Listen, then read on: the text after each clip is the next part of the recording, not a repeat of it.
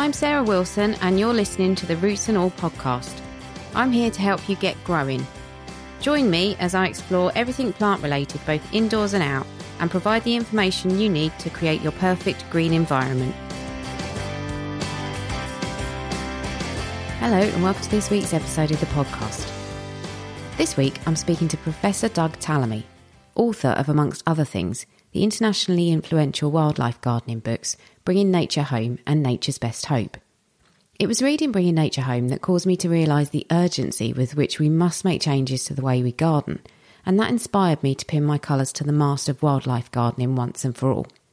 I'm absolutely delighted to have him as guest on the show, and this episode feels like a crowning moment for all the amazing guests that have gone before and for the research that I've personally undertaken in the pursuit of producing the podcast.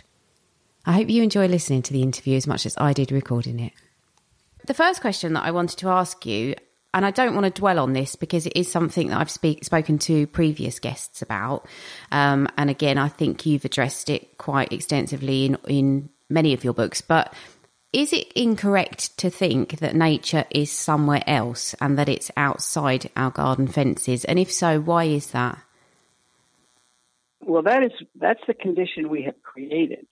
So if we consider ourselves to be separate from nature and we confine nature to little parks and preserves, there are two reasons that's not going to work. First of all, we need functional ecosystems everywhere to produce the ecosystem services that support humans, not just in a few little parks and preserves. Nature is not just for our entertainment, someplace we go visit. We need it everywhere. So confining it outside of the places where humans live and work and play that's ultimately a huge mistake. And it has led to what we see in the news. Insect apocalypse is here. In North America, we've lost 3 billion birds. The UN says we're going to lose 1 million species. None of those things are options in the long run. Yet that's where we are because of the way we landscape, because we create dead zones where humans live and expect nature to be happy someplace else. So that's, in the long run, that's not going to work. And what we need to do is find ways for humans and nature to coexist. I thought it was interesting, the concept of carrying capacity that you talk about in your book. Can you give an overview of what that is and why it's important to humans?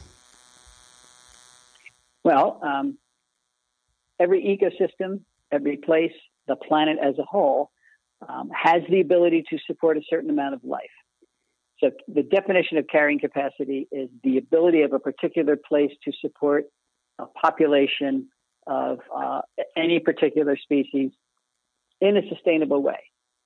So the population can reach the carrying capacity and stay there or oscillate around it as long as it doesn't exceed the carrying capacity and degrade the resources that support it.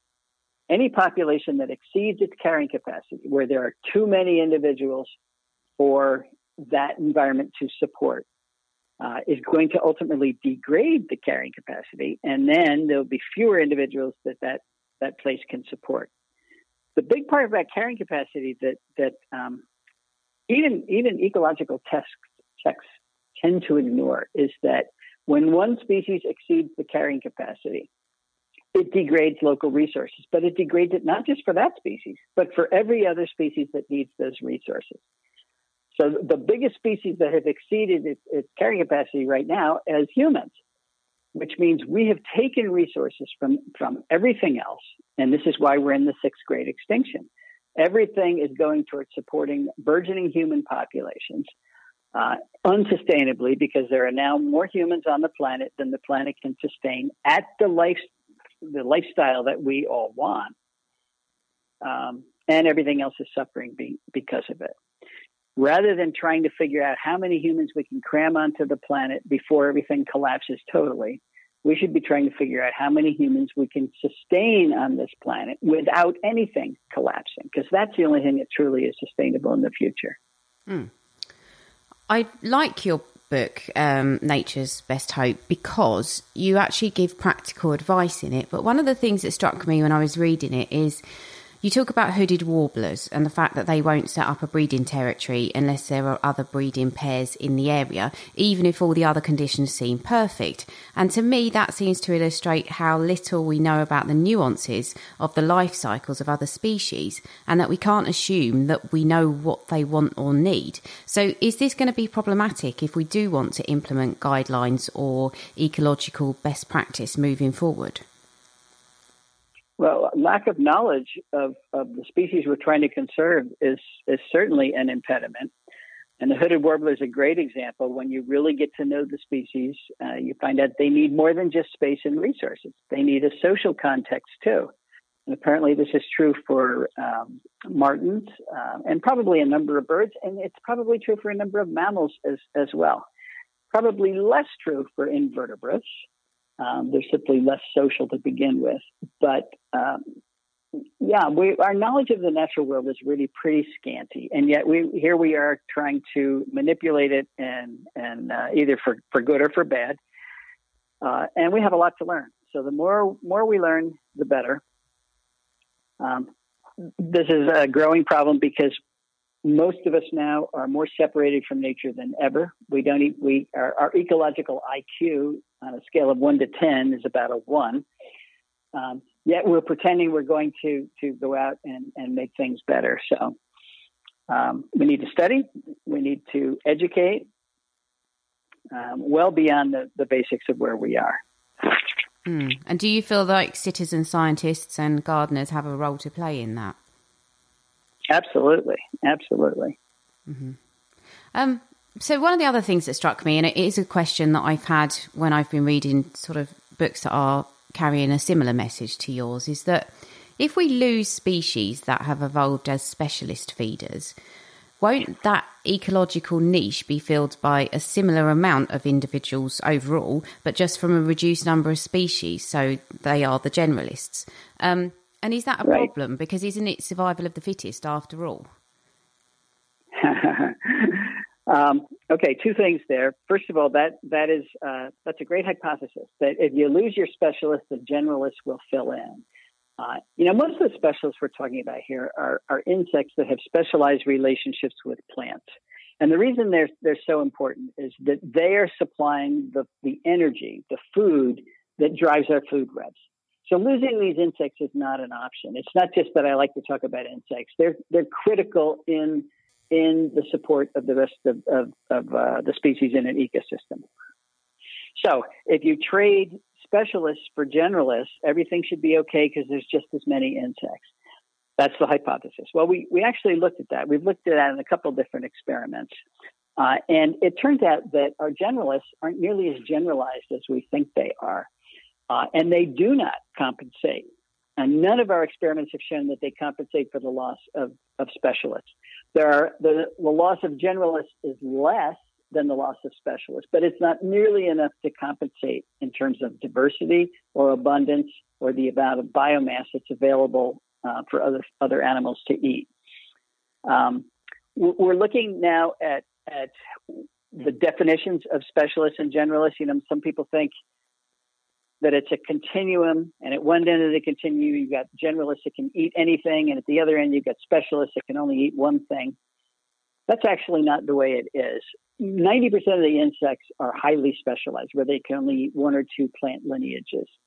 Rather than looking at the number of plant lineages that an insect can eat, let's look at the number of plant lineages that they cannot eat. And when you do that, even our very most special generalist insects, and if in this country, that would be things like the white-marked tussock moth or the Io moth or one of the borers, they can eat over 100 genera of plants. And that sounds very, very specialized. But when you look at the number of plants that are available to them, there's about 96% of the plants out there that they cannot eat. So even the most generalized insects are highly specialized. When you look at the array of plants that they could eat because they're available to them, but they don't. So that's the problem by thinking that generalists are going to compensate. There's no study that shows that they actually do, and that's why we can't rely on them. And you talked about adaptation.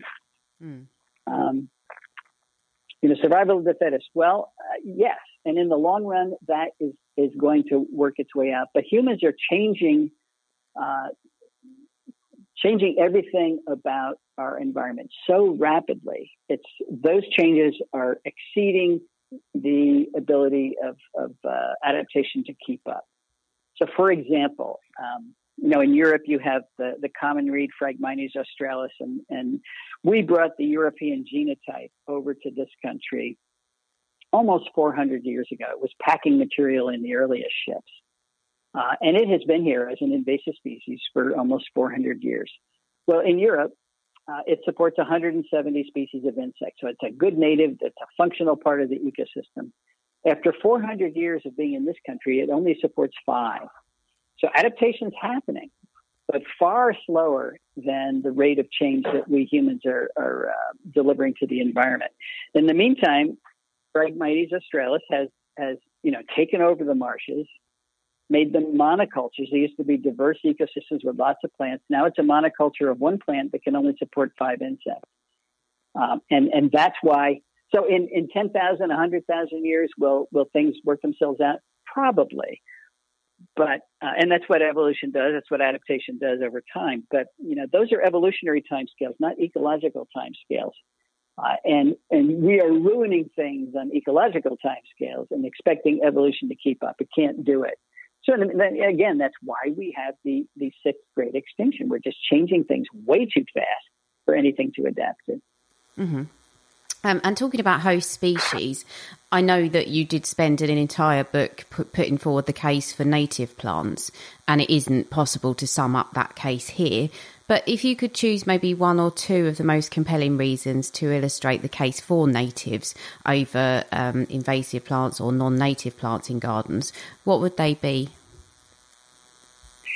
Well, I do have to develop that here because that is the main reason. The fact that the kingpins of our food webs, the insect herbivores, are by and large unable to eat those plants. They are unable to develop and reproduce on those plants. And that's because plants protect themselves from insects primarily with phytochemistry. They load their leaves with nasty tasting chemicals. Those are secondary metabolic compounds that make the leaves inedible, except for the insects that have evolved adaptations to get around those defenses. So that's what a close coevolutionary relationship with a plant brings to an insect over evolutionary time. And you're talking about many, many generations. So, for example, the monarch butterfly is a specialist on milkweeds. Well, the monarch lineage around the world has been associated with milkweeds for millions of years. This is not a sudden adaptation. And that is true for most of the specialized relationships that are out there. And again, 90% of our insect herbivores are host plant specialists. So when we bring plants from China or South America or wherever to our gardens, only a very few insects are able to use them. And that's typically because they already have the adaptations necessary because the plants they evolved with are sharing common chemicals to these new plants that we brought in. So what we do, we create a very depauperate insect community associated with these gardens. Now, this is confusing to a lot of people because most people only see the insects that are going to flowers. And they say, oh, there's plenty of insects on my flowers. Well, most of those are generalist pollinators. They're not eating the leaves, so they're not exposed to the defensive phytochemistry I'm talking about. But most pollinators are not important parts of the food web. It's caterpillars that are driving the food web. They're transferring more energy from plants to any other up to the food web to higher trophic levels than any other type of animal. If you remove caterpillars from an ecosystem, you have serious declines in those other animals, particularly birds. In North America, 96% of our birds are rearing their young on insects, and we have found most of those insects are caterpillars. We've looked at what dominates nestling diets in 20 families of birds in North America, and 16 of the 20 families it's dominated by caterpillars. So when we design gardens and landscapes that don't make caterpillars, and that's easy to do, you lose all those birds. one important thing we need to focus on is how different plants are, even native plants, in their ability to make caterpillars. So, for example, I'm sure this is true in Europe, but it's certainly true here in North America. Genus Quercus oaks are number one in their ability to make caterpillars. I live in the mid-Atlantic states of North America, and just in our few states, there are 557 species of caterpillars that develop on oaks.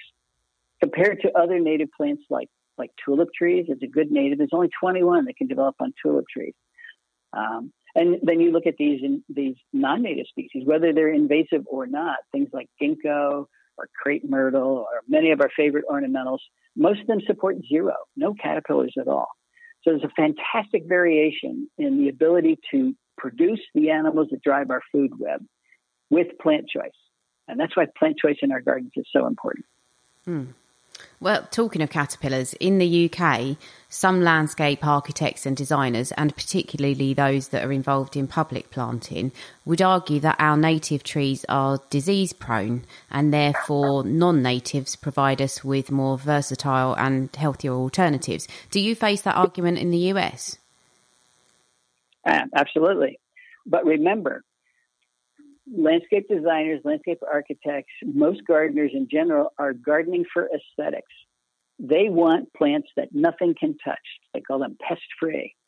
So you have a beautiful landscape that nothing can use, which is a dead zone. And that is the crux of the problem. We're loading our landscapes with plants that do not pass the energy they harness from the sun to anything else. And when you do that in a few places, it's okay. But when you do it everywhere, it's not okay, because that is the collapse of the food webs that support our birds. I mean, look at in the UK, the house sparrow is in serious decline. When you lose the house sparrow, then there's a real issue. So designing landscapes that actually support other life forms is a critical part of our future. There's just too many of us everywhere to design these dead zones, even though they're beautiful. Yeah, and your book details a system whereby we can make relatively easy changes to bring maximum benefits to wildlife. And it's based on research that's been conducted in the US. And I do have quite a number of US listeners to the podcast. But are you aware of any other similar types of research that are being carried out in other countries? There's a fair amount in Australia.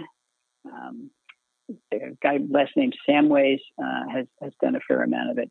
There have been a number of reviews recently, within the last decade, of what the impact of non-native plants has been in Europe and Australia and North America, not so much in South America. And every one of these reviews, reviewing dozens and dozens of studies, concludes that there's a serious depression of insect populations when native plants are replaced by non-native plants. It's not always the case. There are a few exceptions, but the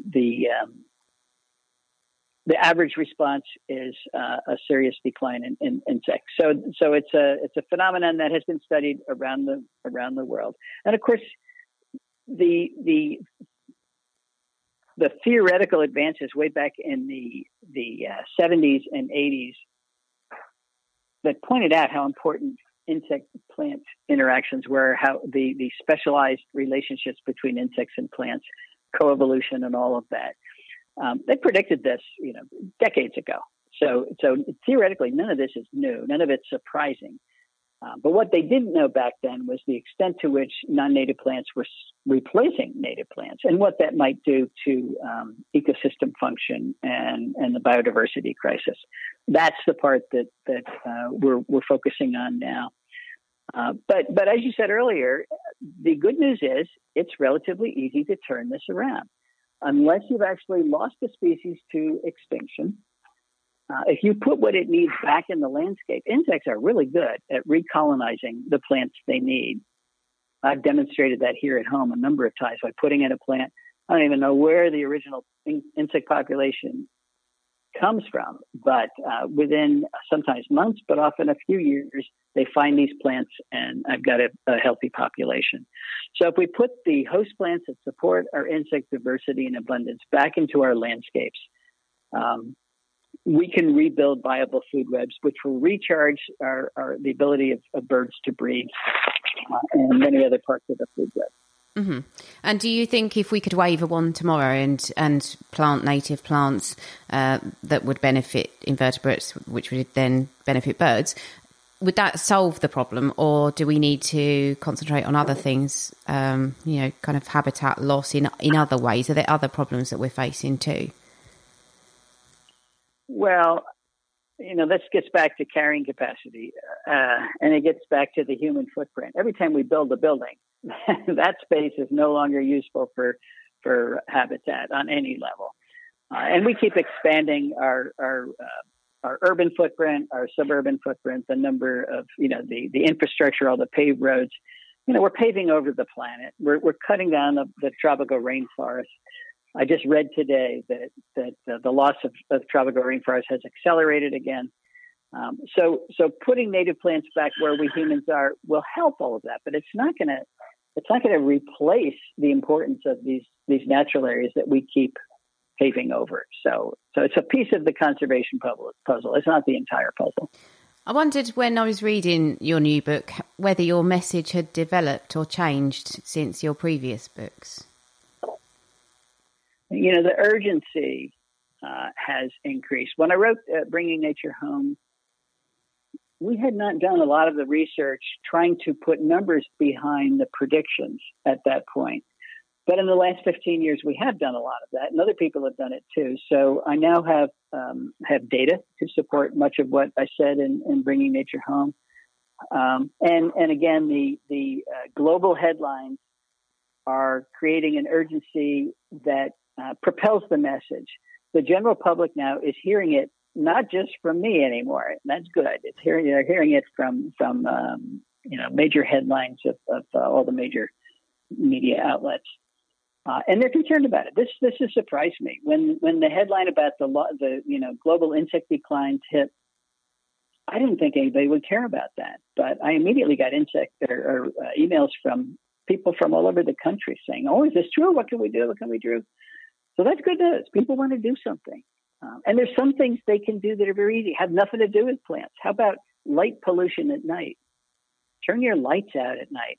Or put a motion sensor on your lights so it only turns on when the bad man comes. Or if you don't want to do that, put a yellow bulb in your night lights because that's less attractive to insects. Or a yellow LED bulb is particularly unattractive. But we lose billions of insects all over the country, all over the world, every night because we've got lights on. And most of the time, we don't even know why we have those lights on. It's just a habit. So there are things that the average homeowner can do almost everywhere that will help insect declines. Yeah, turning lights off is a great one. Is there anything else that people can do in order to keep us moving in the right direction? And I'm thinking also specifically about, is there any kind of key research that needs to be done, in your opinion, to move us forward? We already know much of what we need to know. One of the biggest step forwards, I think, that we've come up with recently is the recognition of how different native plants are among native plants. But what I'm calling keystone plants, where about 5% of the native plants are producing about 75% of the food. That's a really important piece of information because that means they have to be the backbone of any landscape, those keystone plants. And then you can diversify with other plants. So learning that has been a big step forward. Another thing is that there is room for compromise here. But one of my students finished some research recently showing that if you have 70% of the plant biomass in your landscape native, 30% can be non-native, and you still can have viable food webs. Particularly if the 70% are those keystone plants. So that's great because it shows there's room for compromise. If my message truly was you can have no non-native plants, I'd have very few listeners. People would say, I don't care if the rest of the biodiversity collapses. I want my pretty plants. You can still have your pretty plants as long as they're not dominating the landscape. So to me, that's good news. But how these keystone plants interact with light pollution is an important piece of research that needs to be ironed out. We've got preliminary evidence now that you can use keystone plants. You can have your oak trees. They bring in lots of moths to make those caterpillars, but then they all get killed at lights. So you're having part of the solution, but not all the solution. And another key thing we need to understand is how much plant material do you need to have a viable food web? Is one flower in a pot going to do it, or it's obvious that the more the better. But what is the minimum amount when you can actually have a self-replicating food web? And nobody's looked at that on any level. So always room for new research, but we are way past the point where we need to wait for new research. New research will guide us, but we need to start acting right away. And one of the first things that, at least in this country, that the typical homeowner can do is reduce the area that's in lawn. Turf grass doesn't do any of the things we need to do on our landscapes. I would talk about four major things every landscape has to do. One is support that viable food web we've been talking about. Another is sequester carbon. It's plants that are pulling carbon out of the air and putting it in their tissues and then pumping it into the ground. It is the easiest way for the individual to address climate change issues is by just putting more plants into their landscape. Another one is managing watershed. Everybody lives in a watershed, and it's plants that manage that watershed. And again, all the times we take plants out of our landscapes and replace them either with pavement or lawn, we're wrecking the watershed. And then the final thing every landscape has to do is support a viable pollinator community. And it's not for agriculture. You hear all the time, they pollinate a third of our crops, so we need pollinators. We need pollinators because they pollinate 80% of all plants and 90% of all flowering plants. If we lost our pollinators, we would lose 80 to 90% of the plants, and that is not an option. And we need those pollinators everywhere, not just in parks and preserves, but everywhere, including our yards, including our cities, everywhere where we want plants, which is everywhere. So how do we accomplish those four goals on your average landscape? That's more research that needs to be done. I must just ask you one last question, which I may slot in earlier. One of the arguments that I find people using to counter using native plants in this country, in the UK, is that they say we don't have the variety of species that you have in the US. So they say our native flora isn't as pretty as yours. What would you say to that? Is there an argument against that? Well, it's true. You're an island. I thought it was just subjective. You don't have as many species. But again, you said the key word there. So our landscapes aren't as pretty. And if your only goal is to design for aesthetics, then you're right. You bring in plants from all over the world. But there's a huge downside to that. We need to design beautiful landscapes that are functional. So take advantage of that 30% of non-natives we can use ornamentally as accents. But you have to start. It's like building a building without the supports. You can't build a building out of wallpaper. You have to have those 2x4s, and you've got to have the supports up, and then you can decorate it. And that's what we've been missing. We've been missing those keystone native plants to support the life around us. I mean, you've got the wonderful English Quercus robar, the English oak over there. You need to get as many of those back into the landscape as possible. Most environmental issues are huge, and the individual feels helpless. Climate change. What can I do as an individual? And I understand that. There's nothing you can do where you see a change tomorrow, but not this issue. You can put those plants in your yard and see that change tomorrow. You can see things come and start to use those plants. You can see life return to your little piece of the earth almost immediately. That's positive feedback. You as an individual, whether you own land or whether you're going to volunteer on a park or a preserve, are part of the conservation puzzle of the future. You're one piece of it, but that puzzle won't be complete if you leave that piece out. So it's a very important piece, and you can do your part. Don't think of the Earth's problems, you're not challenged. You're not trying to address the Earth's problems yourself. Just worry about the little piece of the Earth that you own or can influence. If you get rid of the invasive species, cut the lawn in half, put in pollinator plants, and use those keystone plants, you've done everything you can do, and you can feel good about it. A really big thank you to Doug for taking part in the interview. If you're interested in wildlife gardening, his books are essential reading, so do go and seek them out. Thanks to you for listening too. The episode will finish with Bug of the Week with Dr. Ian Bedford, and Ian is talking about something you may have noticed in the past week or two popping up in your aromatics, the rosemary leaf beetle. As Ian mentioned, some gardeners like me get a kick out of seeing these beautiful beetles and are happy to leave them be, but he offers a tip if they're causing a real problem. Appearing in many gardens across the UK is an invasive yet very attractive ladybird-sized beetle called the rosemary leaf beetle.